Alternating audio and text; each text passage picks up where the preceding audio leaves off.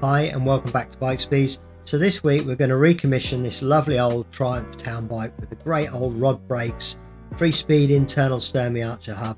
And with this we're going to actually fully strip down that hub right the way down, restore that, get it all cleaned up, re-oiled and sorted out. So that hub is a big section in this video, well worth watching. We're going to do the bottom bracket bearings, we're going to do the headset bearings, we're going to replace the chain, we're going to replace the Sturmey Archer cable. We're going to clean this bike up as best as we possibly can with what is actually there.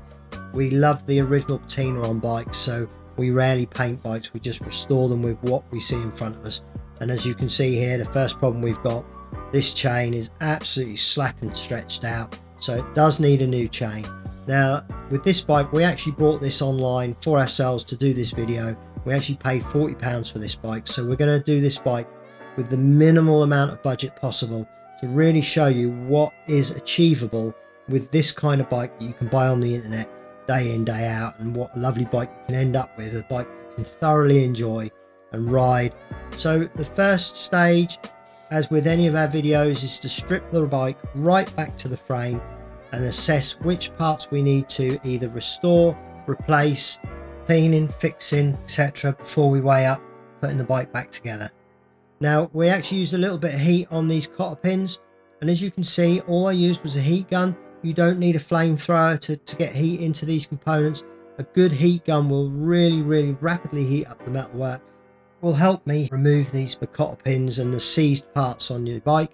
So that's what I'm just doing here, a little bit of heat on that pedal, then I can remove that cotter pin with the minimum amount of fuss. So just give that a tap and bosh, out it comes, and then we'll actually get this bottom bracket all off this bike. You can see on this ring here it's already a little bit damaged, but we'll address that as well as we go.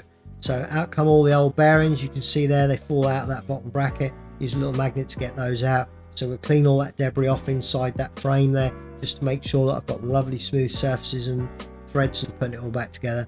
And you can see the way that your grease on an old bike will congeal. It'll go a little bit hard, so we'll clean all that off, fresh grease into the bike, and that will then work the way it should do. You can see here the old brake pads, they've skimmed right off where they weren't set at the correct angle for the bike. So we'll replace those brake pads, so there's a little bit of a cost there for us, but we'll put new brake pads on. And actually the costs on this bike were so minimal. It shows you what can be achieved on a very small budget, just with lots of time and love and cleaning and lubricating on a bike to really bring it up to spec. I'm going to remove everything off this bike. That includes the mud guards. The mud guards were a little bit distorted and deformed. The rear one of the stays there was actually snapped off of the mud guard, so I'm going to weld that back on. So we'll also sort out that problem, and we'll get all the old dynamo lighting off here, try and clean up all that sticky residue on the frame, put some frame clips on there instead, sort out this dynamo light, make sure that everything there is working so that that's all original. The lights weren't in the best of condition, but to us it's all part of the spirit of the job, really challenging ourselves to make something from the bike. We're getting off this old cable, all these old fittings. You can see now that allows us to really work deep on that frame, so that when we clean it and polish it, we haven't got these fittings in the way. We can make sure that they're all well out the way so that it really polishes up nicely. So you can see all these parts are pretty rusty. We like to clean effectively between the rust, so we'll clean off as much rust as we can. We'll polish the component, and this is never going to be a concourse bike, it's going to be a usable bike, so we're not too worried about that. As long as we clean that rust off and then treat that piece of metal with a ceramic coating on it, just to stop any water sticking to it too much, then if this bike is used in the dry, it's never going to deteriorate any more than it already has, but it's going to be fully rideable with what we're going to sort out on this. Off come the handlebar grips and the hub shifter. Got the saddle off because we've actually got an original Brooks saddle to go on here. It's actually a green Brooks saddle that was very common in the day to go onto these type of bikes, so we're going to actually swap that saddle out just to give it a little bit of originality. That saddle was a lot later than the bike. I believe this bike to be around about 73 according to the hub. That was the date that was on the hub, so we're going to make sure that this bike is period correct with that change of saddle. So I've put parts through the ultrasonic cleaner now, as you see there, so that I get all the grease really deeply cleaned on each of these parts before we wash them down. So we'll wash all those parts down with the degreaser, including the handlebar grips. They came up lovely once they were given a little bit of care and attention. Some, like this one, I'm using a spray degreaser, because obviously we can't put this through the ultrasonic cleaner, it would just absolutely destroy it. So we'd wash that down with a little bit more sympathy, a bit of degreaser, a little bit of a sympathetic wash down, just to make sure we don't absolutely saturate those electronic components, and they actually work perfectly afterwards, which we'll show you down the line. Now I'm going to use some wire wool on the handlebars just to clean off the surface rust on those. We're not too worried about it because it is part of the patina of the bike, so that's okay. And then I'm going to use the Auto Glim ceramic spray on these parts just to protect them off a little bit, to stop the water sticking to them again, to reintroduce any rust that we've cleaned off. You can see there, parts have got a little bit of surface rust on them, but they're more than suitable for reuse. They'll mechanically be absolutely perfect, and that's what I love about a patinaed off bike, is that you can have a bike mechanically is an absolute joy to ride, and yet looks so vintage, so original, and it belies the service that it's had done, that people don't realise just what good condition mechanically a bike can end up. And they'll see you riding past and go, oh, that's a lovely old bike, but actually it's spot on. So now we're greasing a couple of the components. This actuation chain for the 3-speed hub, I put a little bit of copper slip on the threads, general purpose grease on the actuator itself, and a little bit of thin oil on the chain that actually operates that, so that's all sorted out. And then I'm going to straighten off those bent brake rods. I tried to get them straight as I could, then they should adjust up nicely and operate nicely once the bike is finished. So I'm using a pair of pliers there to straighten those up. I do those by eye. You can get them pretty straight really, certainly way better than they were without replacing them, and that's the ethos of the entire service. Now you can see here also we had a bent brake lever. Normally they touch in the center where my finger was there of the handlebars themselves. The other one was in the center, this one was way off to one side, so I'm just going to straighten that up a little bit, or rather bend it back so that it's actually in its correct position on the handlebar, which is right in the center there, so that we know that that's then put in correctly and you're not going to twist off to one side. So we'd sorted that out as well. And now we can just start on other little detailing. So we had a very ruckled chain guard here. It was the original one there. You can see the Triumph logo. So I'm going to try and shape that back a little bit to bring it back to some of its original shape, so that when it's on the bike, it's much squarer to where it would have originally been. And that's actually more than acceptable for a job of this nature. Wash that component down, and then I'm going to actually polish it. So we're using the Auto Glim Super Resin Polish, which you'll see us using on the frame as well. I mean, you can already see the reflection on that component absolutely popping out at us already, and that's an early indication of where we're going with this bike in terms of how we can resurrect and restore the paintwork that is left on the bike and make the bike really pop out. So that was a great start to the cleaning process of the frame there. Next up, we're talking about this hub. So with this one, we're going to fully strip this down completely to component form. You're going to be intrigued with this one as to how many components come out of this hub. That's amazing, the amount of parts that are in one of these, and yet the simplicity of it, the way they work, the way they actuate, the way they operate. It's an ingenious system really. So here you can see the bearings, you can see how that grease has thickened off. Any grease on a bike should be very buttery to the touch, almost like butter itself. With the debris and the age, it thickens off, and that's why these components need servicing.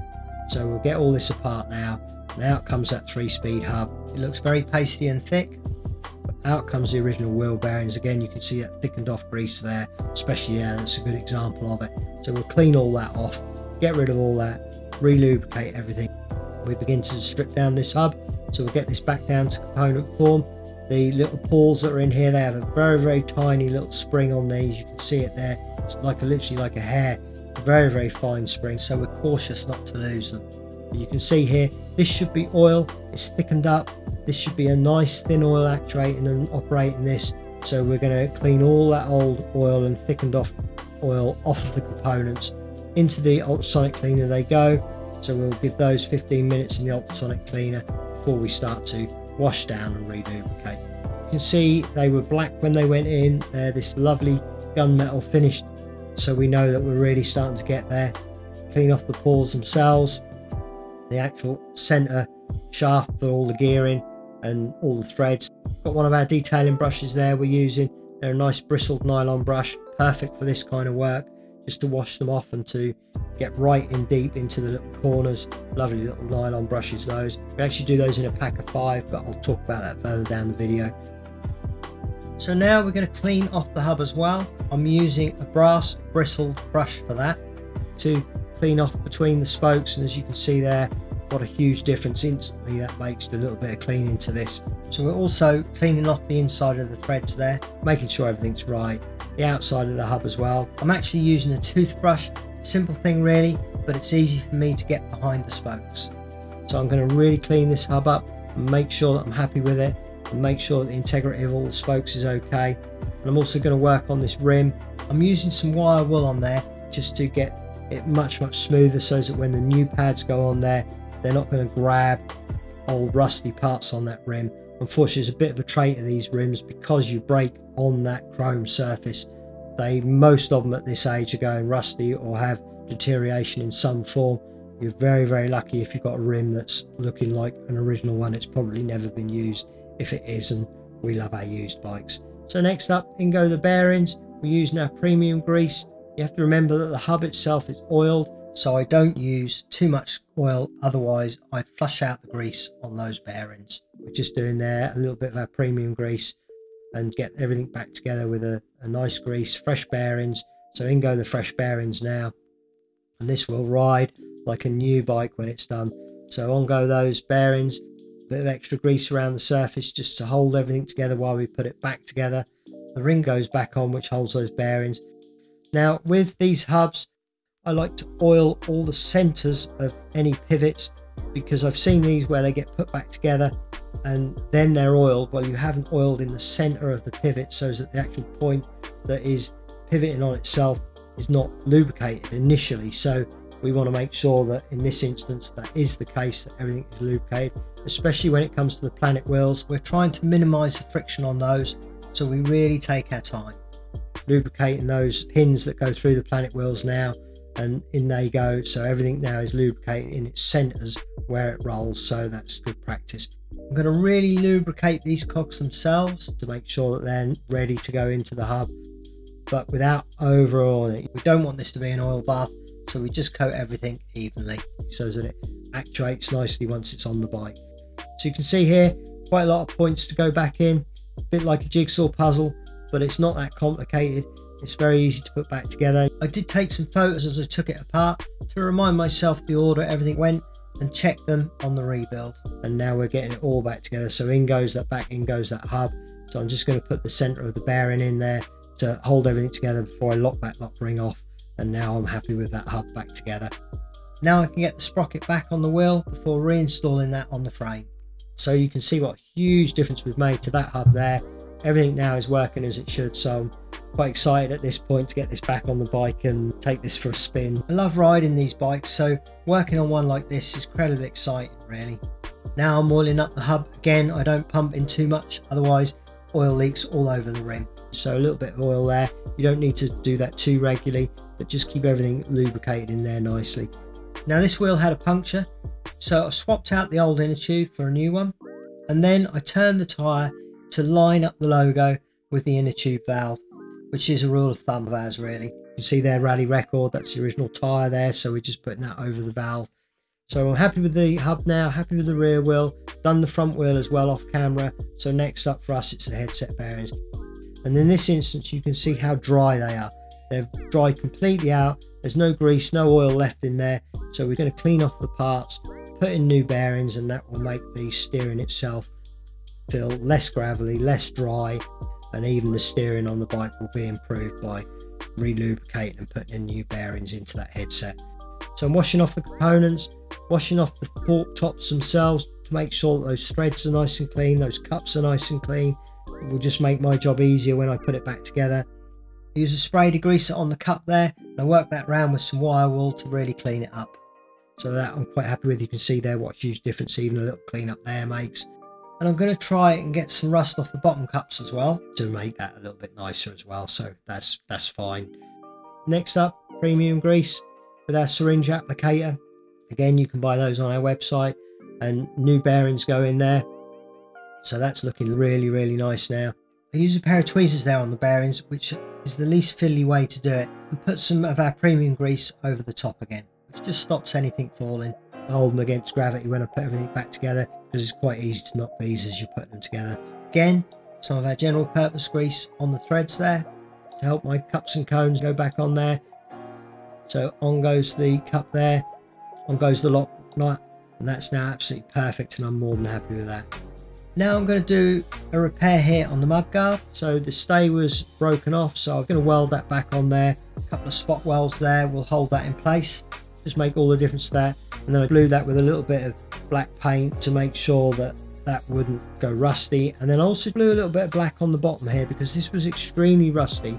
And I wouldn't normally do this, but to take your eye away from it, I blow over it with the black paint just to stop that rust moving down the line.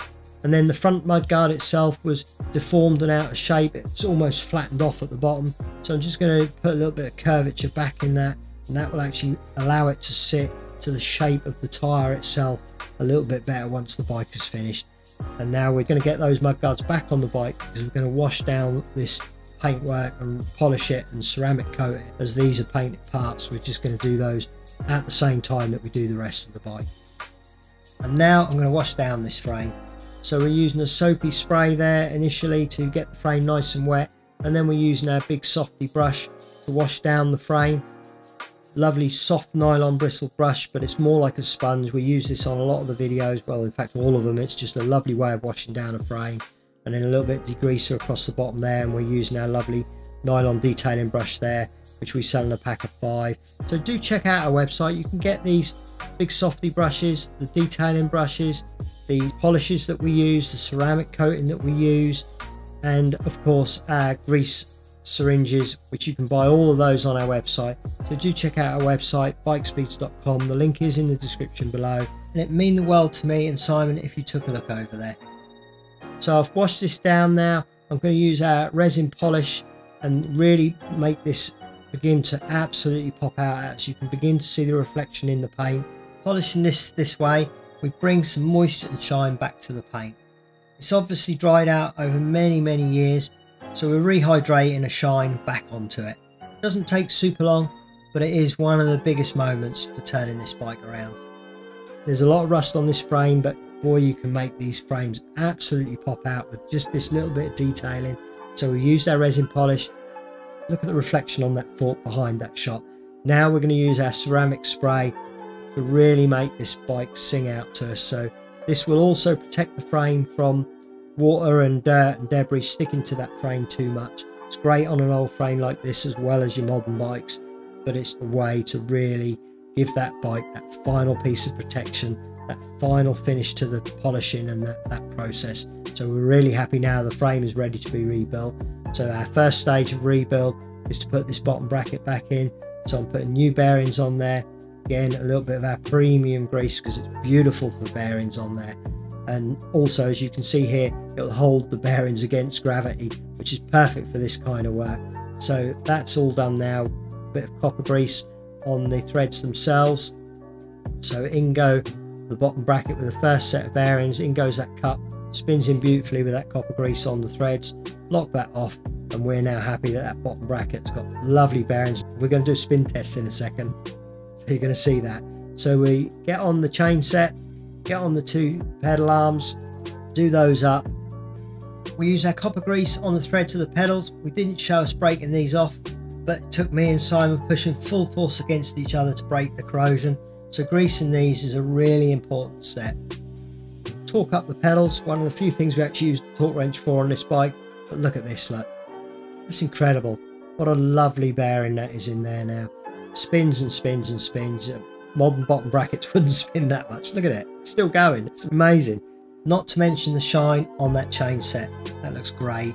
So at this point, it's great to see it coming together after the day's filming. That's absolutely perfect. On goes that front wheel. That's had new bearings in it. On goes the back wheel, which has had all the work on there. And we're putting a new chain on this one because, as you saw at the start, the chain was completely stretched out. This is a rust resistant chain as well, so it's a really nice chain going on there for a single speed chain, and we can begin to get everything back on this bike. So on go the handlebars initially, on goes the shifter for the 3-speed Sturmey Archer hub, and then we're going to pop on our handlebar grips. which we've cleaned up as well. So I'm quite happy that that cockpit now is looking really nice, and we're actually using hairspray there just to stop those coming off. Again, using our general purpose grease here to help these components slide, because they are adjustable. So as you get wear in the pads, it's those that you use to adjust the brakes on a bike like this. So we want those to slide up and down their sliders to be able to be adjusted. And then I'm using our thin oil on the pivot points themselves so that there's no friction. Then some general purpose grease and copper grease on the threaded bolts. Again, so that they actuate nicely. They're serviceable moving down the line. Again there, general purpose grease, copper grease on that center pivot point there for the bottom pivot, right down by the bottom bracket there. So there's a few processes involved with getting these sort of components back together, but it's that process that will make them actuate nicely, be easy to adjust moving down the line as they wear, and everything there is looking good and will also come apart again in the future should we need to take it apart and resurface it. So again, that general purpose grease on the slider. Put new brake pads on this. So there weren't a lot of costs on this bike. We had the bearings, the chain, the brake pads, the cable for the 3-speed Sturmey hub, but other than that there was very little cost involved with this bike. So it's amazing what you can do with very little money to get a lovely retro bike. So we're putting these brakes back together. They're the little sliders that fit on the frame to allow those pads to slide in and out. So the rear brake now is all together. Now we're going to deal with the front brake, and again those sliders are lubricated, new brake pads, everything goes back together nicely, and once it actuates and works, they work absolutely perfectly. I use silicone grease on the sliders of these brakes. We don't often need silicone, but this is perfect for it. It's amazing what you can do with them really in terms of making them work so perfectly. I mean, this bike when it came in was not working. I actually rode this bike before we started this work, and the rear brake wasn't working at all. The front was extremely dicey, the gears weren't working. After we'd done the work, it rode perfectly. Some more thin oil on the brake levers, not loads, but it all builds up to a smooth actuation. So on goes the new cable for the rear 3-speed Sturmey hub. They're still available, so it's not bad practice really just to replace those, because the old cable was kinked and damaged and rusty, and it just would never have changed gear very nicely with the original cable. So we're putting a new cable in for this one. Just clip off the end, the new tail on there. So we've now got all the gears working, everything's back on. A couple of little clips back on the frame just to hold that cable. I noticed that the original holder for the pump was bent out, so I straightened that as well before I checked the gears and adjusted those. Gears are working perfectly, so we're quite happy there. So it's changing gear nicely, everything's working as it should with that hub. Check the brakes as well, and you can see that working absolutely spot on. So we've got front and rear brakes working, gears working, all those parts are looking lovely and shiny. On goes the original chain guard, which looks great, along with its original fittings. And now one of the final parts for us is to put this old dynamo set back on it.